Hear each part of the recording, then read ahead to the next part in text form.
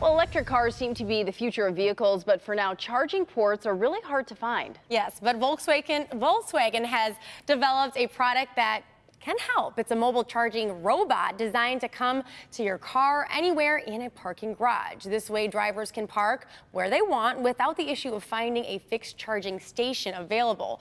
Volkswagen says the robot would not require any human interaction. It would drive itself to the vehicle and connect itself. Right now, it's just a prototype, so no launch date was given. Pretty cool. Yeah, that's pretty interesting. Of course, I would be the one unlucky person who would be like driving into the parking garage and catch myself behind one of these and be like, oh my gosh, why are you going so slow? Right. I know. That video was like so clean. I know. Like crisp. That's not how it's going to be. I know. Computers in real life. Yeah, exactly. It's the same thing. All right, guys. Joel Osteen is next. We will be back here at 8 o'clock.